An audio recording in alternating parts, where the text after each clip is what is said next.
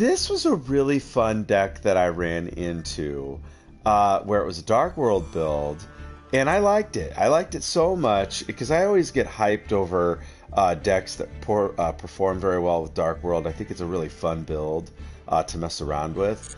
But I was very impressed with how this guy played, so I wanted to show you guys what it looked like. Yeah, and I'm all about that. If you guys know me, I love seeing what duelists come up with. That's why Yu-Gi-Oh! Is so much fun. It's the deck crafting that is one of the biggest reasons why I like it so much. Yes, I know. You're probably shocked to see me playing meta. I get it. I don't do that very often. But I do know how to play meta if I want to. Now, in the TCG, Tri-Brigade is not meta at all right now. You know, all the hype is Sword Soul, Despia, and I even see some agent stuff out there that's going around. Okay, but notice, I love this card, number 60. What a house. You skip your next draw phase, but you get to draw two. And then you discard, getting the advantage, because all the Dark World cards want to go to the grave.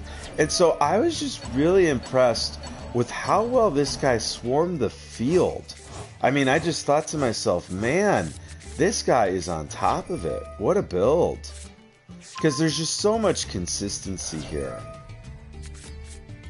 Okay, so notice I have to get rid of a card. Now, that actually works because I want Kit to go to the grave. So that's a good thing for me. So Kit's going to resolve first, so that leads to Nerval going. Nerval's effect's going to go off, which gives me Cuirass.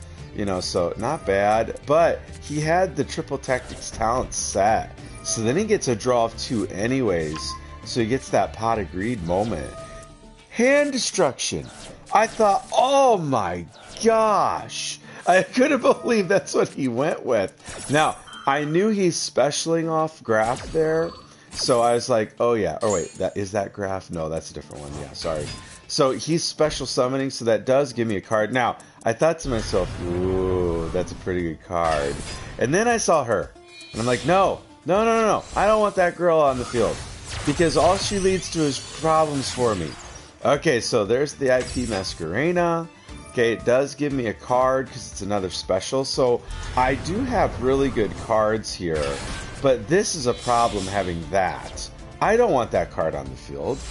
Because that just leads to nothing but no special summoning for me. Now, notice this though, the Nightmare Griffin. I'm like, seriously?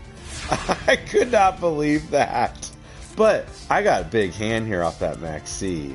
And I also get to use Chicken Game. Okay, so now I had to laugh when I saw this. The Vanity's emptiness. I'm like, oh, that's fine. Because you're going to lose it right there anyways. And that's my way to handle her. I have to do everything in main phase 2. Now, I do go ahead and use the Lightning Storm here, popping everything. Special summon the Kaiju.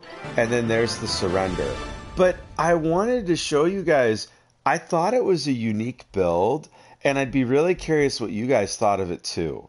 So let me know in the chat. Do you think that's something with potential? And if so, what would you do different based on what you saw? Again, I'll show the deck profile here so you can see it. Because I thought it was a strong build. You know, you've got this card. Oh, the Corruptor. Okay, but you've got all your major stuff here.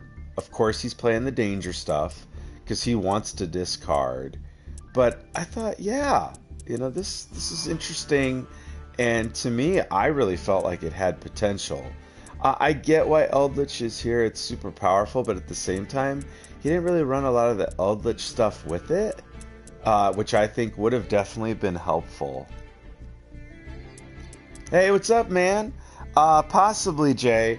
Right now, I'm catching up on just a few things with some replays. But yes, I'd be definitely interested.